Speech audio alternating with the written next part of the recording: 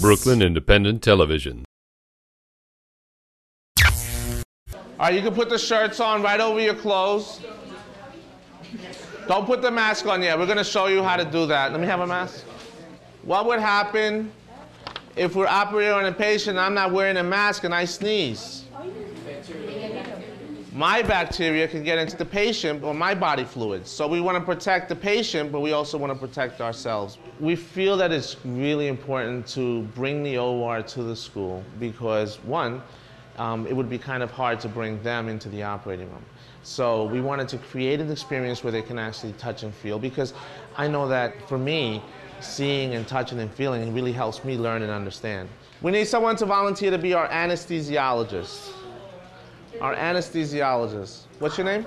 We go to elementary schools, to high schools, and teach kids about the operating room. One, to demystify the operating room so they're not scared if they ever have to go into surgery or if someone else does, and not intimidated by the clothing and the masks and all the things that are involved. But also we decided to dress the kids up like we do and have a mannequin and have them perform a mock surgery so that they can see the different roles. The circulating registered nurse's job is really important because her job or his job is to monitor everything that's going on, to be able to dress up, dress the part, and to be able to handle the actual surgical instruments.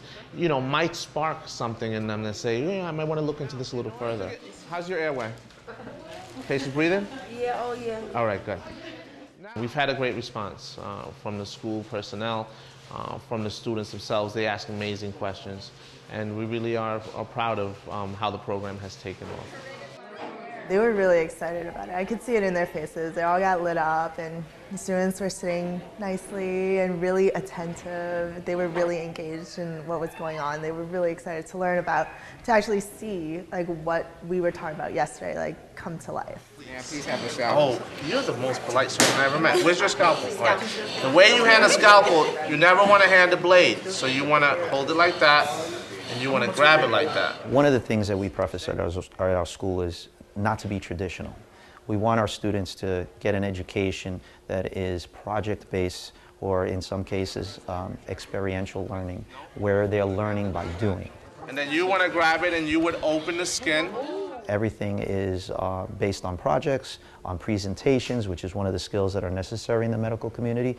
And this particular program here actually epitomizes what we're doing. Hugh, question. So what if the person is really in pain, a lot of pain? Well, right now, you and your anesthesiologist have given the patient something to relax them, so they're comfortable. Our mission at Lutheran is we exist only to serve our neighbors. Also, too, we think that it's important for our fellow Latino and African American students to see healthcare professionals that look like them. I am in the 9th grade, and I play the role of the anesthesiologist. It was fun and it was helpful because we have a health careers class, and our teacher, she teaches about what they do in the OR room, but it gave us a bigger picture. But an anesthesiologist in the hospital could probably start anywhere from $250,000 and up. So it definitely is a very good career. We come out knowing that any of these kids could be anything they want to be, and we just want to expose them to some possible opportunities. Cardiologist. Neurosurgeon. If we get one nurse or one doctor or one physician assistant or one anything in healthcare, it's really going to make a difference. Can we give our surgical team a big round of applause?